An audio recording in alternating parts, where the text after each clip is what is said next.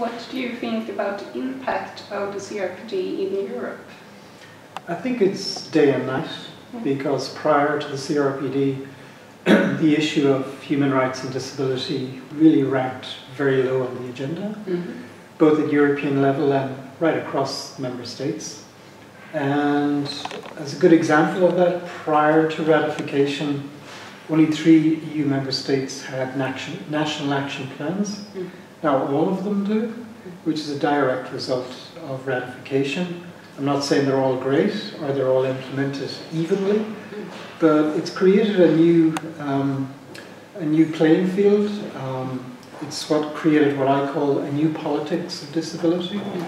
It's allowing for new methods of co-production between civil society and government of disability policy, which is very healthy. And it's allowed civil servants, senior policy makers to feel permission to innovate, to think differently, and to base their policy discussions on completely different premises. And also, substantively, it's had huge impact.